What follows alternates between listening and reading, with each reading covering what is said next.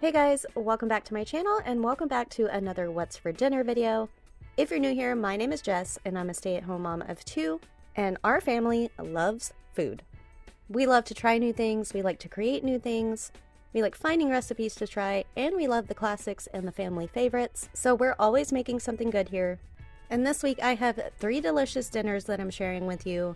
One is a classic, one is another classic with a little bit of a twist on it, and one is something completely new that I came up with, and it turned out delicious. So if you're interested in some yummy dinners, stick around. I hope you guys enjoy the video. If you do, don't forget to hit that like button, and let's get to it.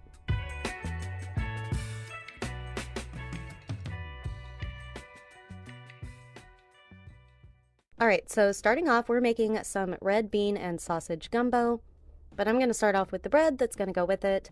This is a recipe I found for 30-minute dinner rolls, and these turned out pretty good, so I'm going to share this recipe with you. So I'm starting off by adding my water, oil, sugar, and yeast to my mixing bowl. And of course you could do this in a regular bowl too and mix it by hand. And I'm going to let this sit for about 5 to 8 minutes until the yeast gets all bubbly.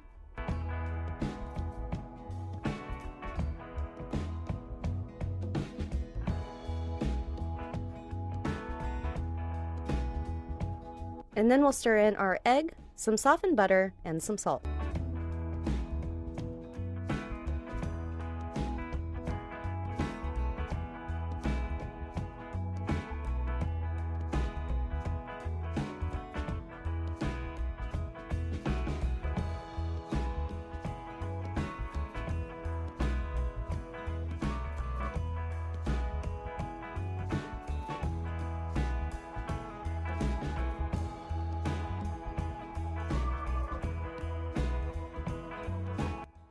After that, you're going to add in your flour 1 cup at a time. You're just going to mix that until you have a soft dough that isn't sticky, and then continue to let it mix in the mixer for 5 minutes.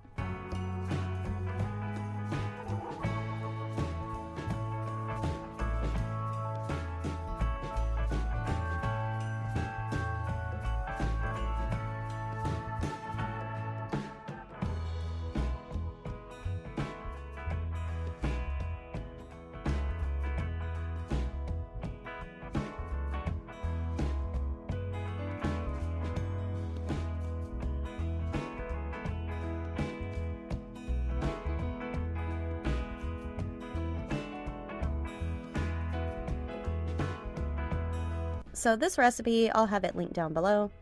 She said that if she's using a 10 by 15 pan, this makes 18 rolls. And I had a 9 by 13 pan, which she says she makes 15 rolls in. So I'm cutting my dough into 15, mostly even sized pieces. You could weigh this if you want, but I'm not going to bother.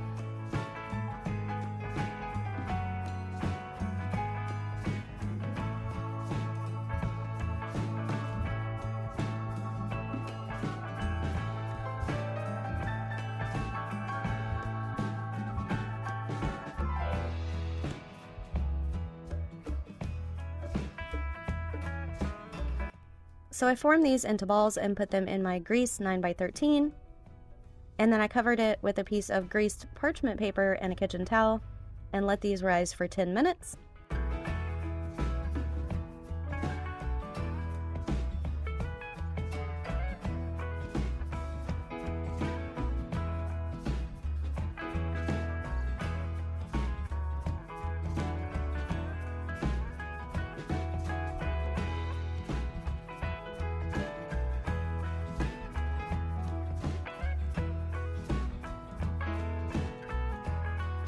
And then you're just going to brush with some milk and bake these at 400 degrees for 10 to 12 minutes.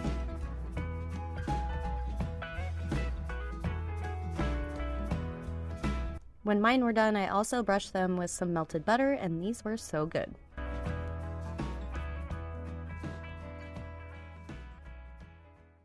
So the dishwasher's going, so sorry if it's annoying. I'm finally getting around to making gumbo tonight. So I had these peppers frozen for it, and then I took them out of the fridge the other day because I was going to make gumbo. Or I took them out of the freezer and put them in the fridge. And so they thawed because we ended up getting pizza, and then last night we ate at my dad's. So I have red and green bell peppers. I'm going to cut up some celery and some sweet onion.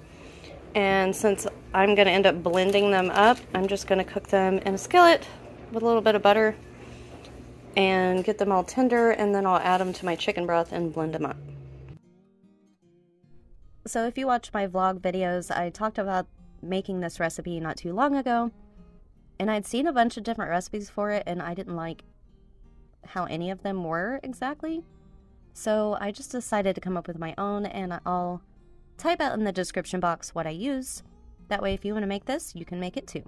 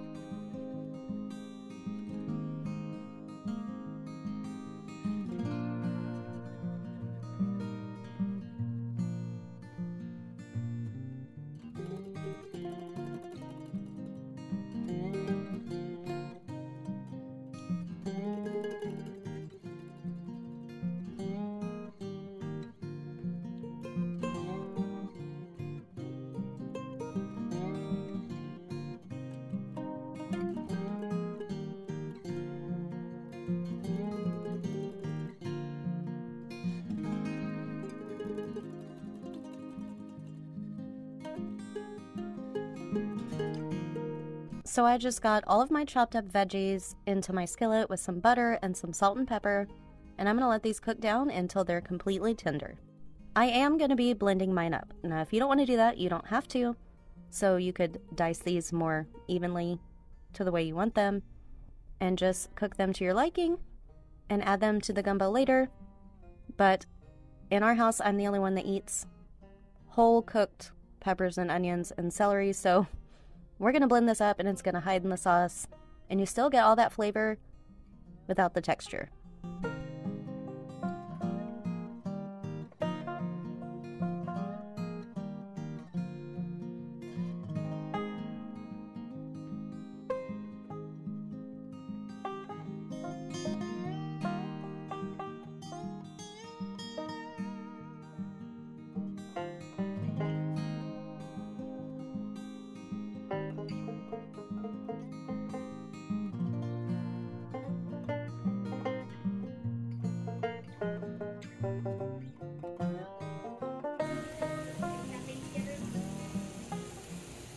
Alright, so while my veggies are cooking, I have a package of beef smoked sausage, and then I have some smoked ham.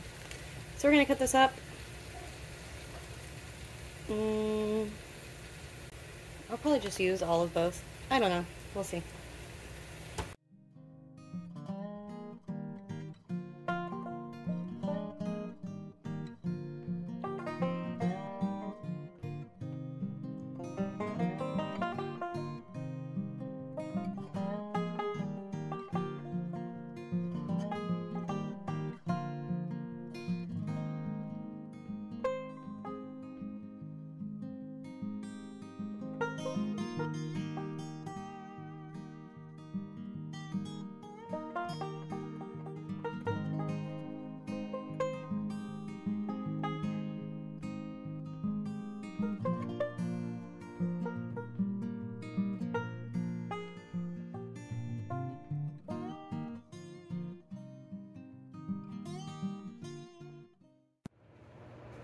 Alright, so now I'm going to get all of my veggies into my little blender cup.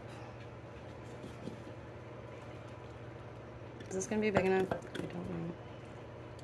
Probably not. That's usually how it works around here. Ah, I'm making a mess. I'm gonna add in some of my chicken broth. I have a 4-cup container. Who's whining? That's my lizards. Oh, I thought it was one of the dogs. Some liquid in there. And then we'll just get these blended up.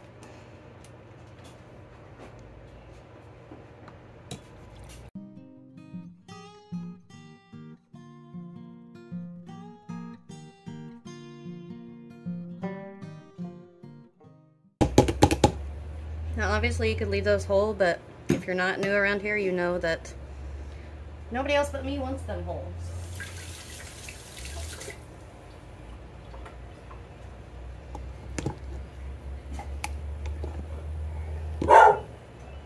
Alright, so I'm just going to get my ham and sausage browned up a little bit in my pot with a little bit of butter and a little olive oil. Once those are good and brown, we'll take them out and then we'll start making our roux. Alright, so we've got a little bit of color on all of our sausage and ham, so I'm going to take these out and put them on a plate and leave all that goodness in the bottom.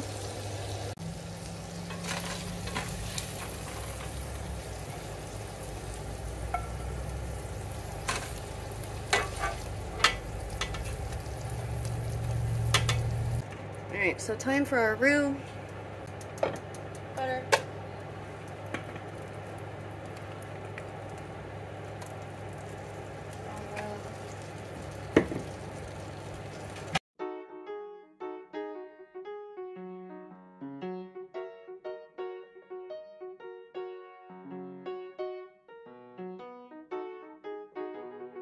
So I have my butter and my flour in my pot and we're making our roux. This I put on like medium low heat, I think, and just kept stirring this for about 15 to 20 minutes until it started to turn a golden brown, because in this you want that flavor of that brown roux. And then I just added all of my seasonings to the roux and let them cook in there for a few minutes before I added in everything else.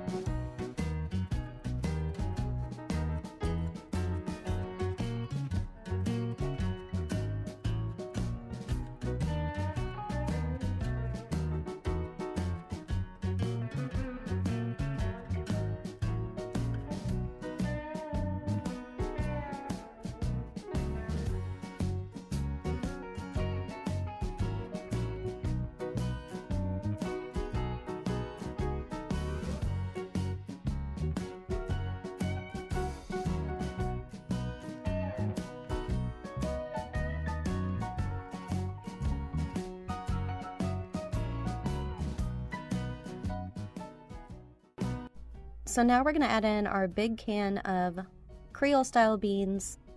our veggie mixture, or your veggies if you didn't blend them. And then we're going to add our meat back in, and we're just going to let all of this come together.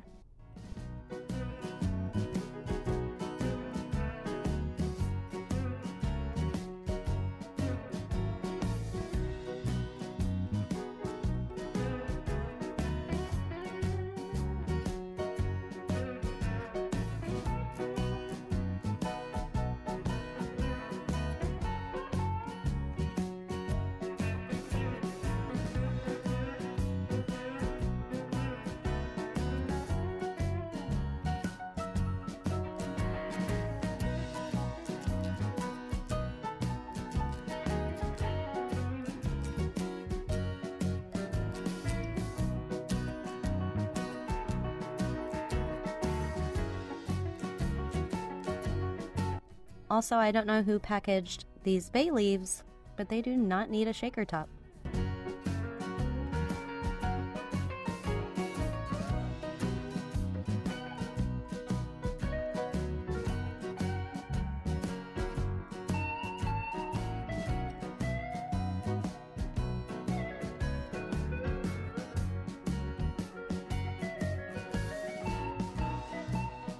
So once everything was in the pot, I just put this on medium-low and let it simmer pretty good for, I think it was an hour and a half to 2 hours.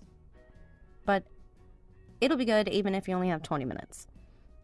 But this turned out so delicious.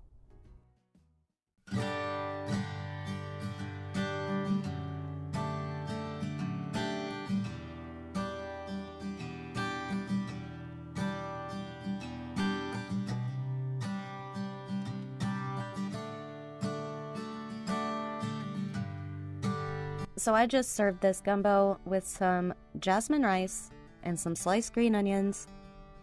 And this was so good, you guys. I've never made gumbo myself. I've made something similar to it. But yeah, this was so good. If you like red beans and rice and you like gumbo, it's kind of a mixture of the two. So I highly recommend trying this one out.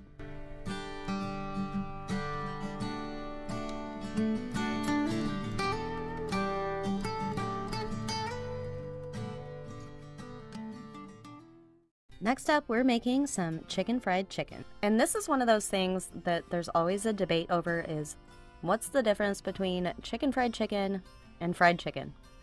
And the way I think of it is, and I could be wrong too, but this is just how I grew up knowing this. Fried chicken is on the bone, like you would get from KFC, pieces of fried chicken. Fried chicken is boneless and tenderized, and you eat it with gravy. Kind of like chicken fried steak, but it's chicken. So, I don't know if that makes sense. But if you know the real answer, let me know down in the comments below. That's how my grandma or my mom would have told you the difference. So, to me that is the real answer, but let me know if you know a technical answer. So, I don't have an actual recipe for this, just like my grandmother wouldn't either. We just kind of throw this together, and it turns out delicious every time. So Adam just tenderized our meat with a rolling pin because we don't have a meat mallet. And he just seasoned those all over with some salt and pepper. And then in a big container, we're putting 2 eggs, some Tony's Creole seasoning, some onion powder, garlic powder, and milk, and some Frank's hot sauce.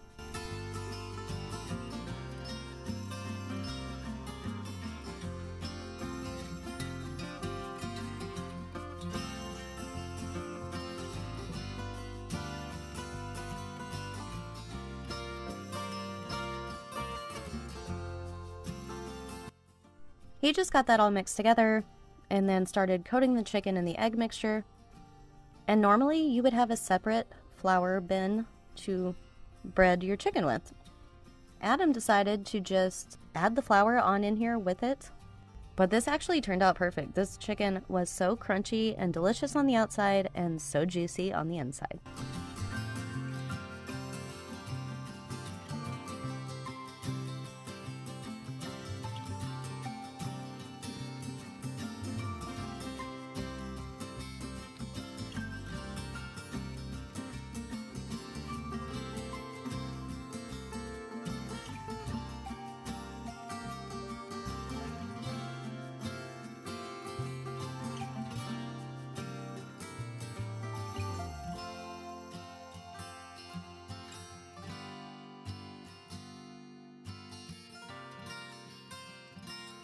To go along with this, we were making some mashed potatoes, and I decided to throw some carrots in there too, because why not?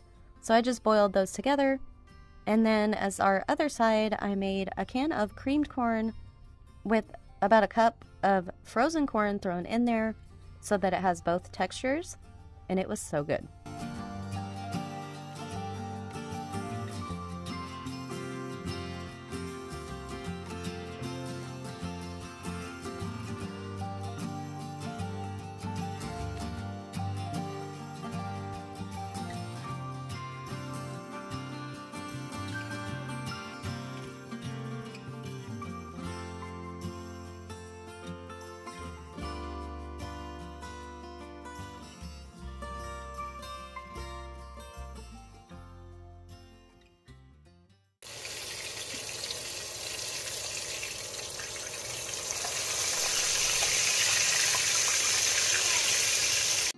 So we just fried our chicken until it was brown and crispy and the internal temperature was 165.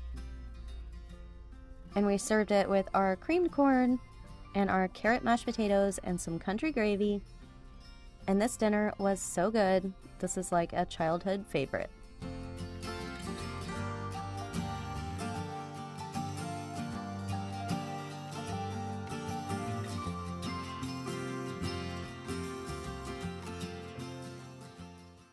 Next up, I'm making some hot honey barbecue pulled pork sandwiches. So I just have, I think this is about 2 pounds of this pork roast. We had cut it in half and I had this in the freezer. So I'm just chopping this up, and I sprayed the inside of my crock pot and threw all this pork in there, and we're just going to throw in our seasonings and stuff. I don't have exact measurements for this either, but I just threw in some salt and pepper, and I'm going to use some applewood smoke seasoning, some garlic powder, some onion powder, and then I put in a big squirt of Craig's barbecue sauce. This one is our favorite. I added a few drops of liquid smoke and a good drizzle of some hot honey that Adam made. And then I'm going to add in a few tablespoons of butter.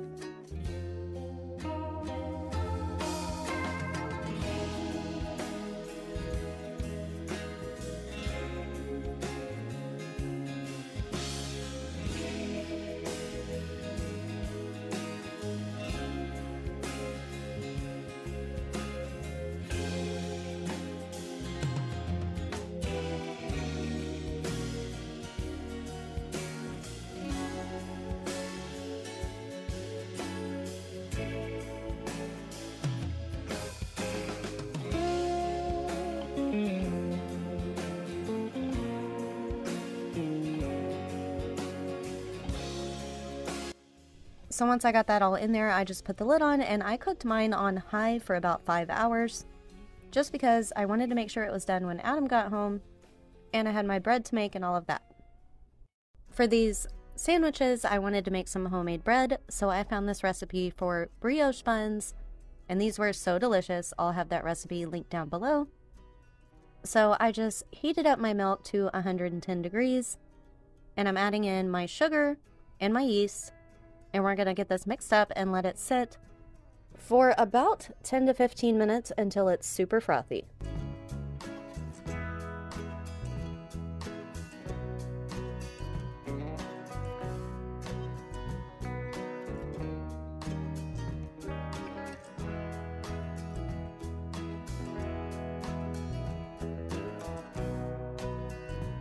Then in my mixing bowl, I'm going to add in my flour, some sugar, and some salt, and get this pretty well combined, and then make a well in the center for our liquid ingredients.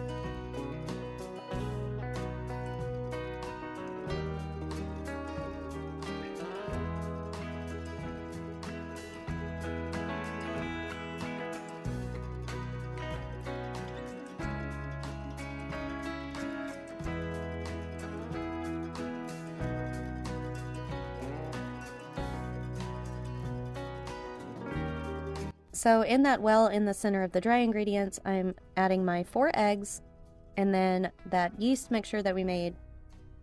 And I'm going to beat this slowly until it sort of combines and then mix it on high.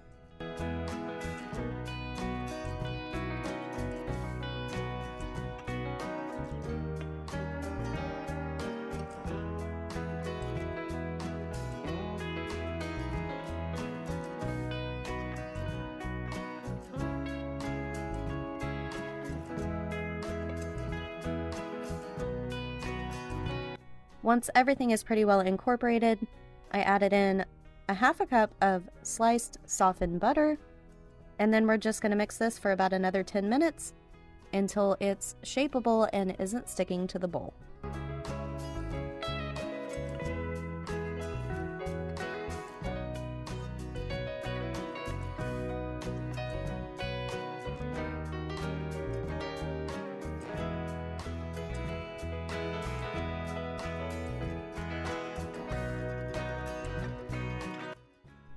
Now I just put this on a floured surface and shaped it into a ball, and I sprayed a glass bowl with some cooking spray, and I put my dough ball in there and covered it with some plastic wrap that I sprayed with cooking spray, and I just let this sit for about an hour until it was risen.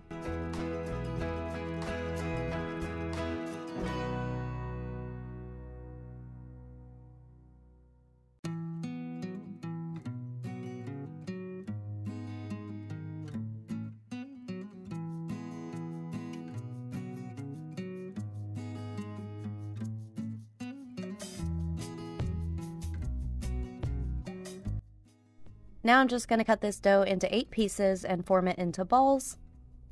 And honestly, these turned out pretty big, so I think you could even make 10 or 12 of these, depending on the size you want them. Next time I'll probably make 10. But I just got these formed into balls, and then I put them on some parchment paper on baking sheets and let them rise again for about 45 minutes.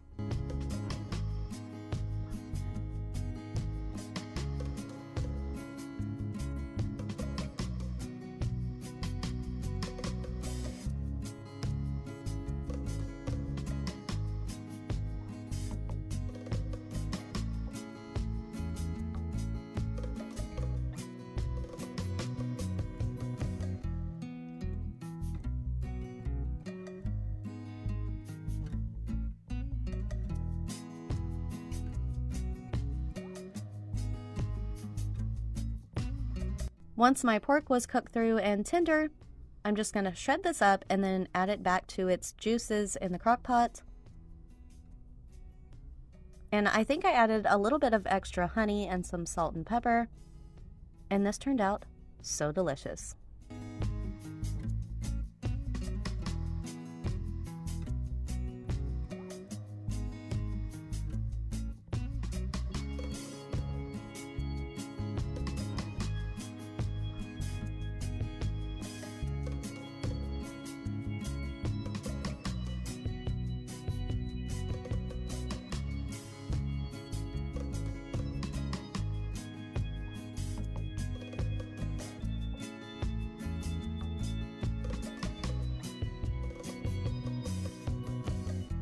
While I was getting the bread ready, Adam made a quick slaw with a green apple, a carrot, some salt and pepper, garlic and onion powder, some lemon juice, mayo, and apple cider vinegar.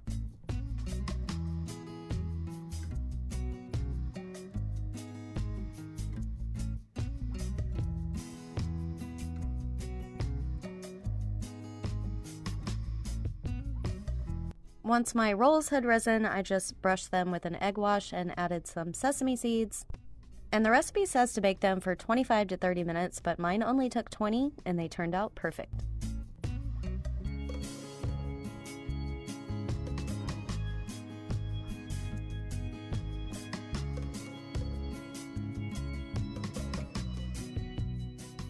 We're only gonna look at the pretty ones. Because something happened to that one. These are huge, and I probably could have made 10 out of it instead of 8. Like, look at the size of that. They smell good, and they're pretty. So let them cool for a minute, cut them open, and make sandwiches.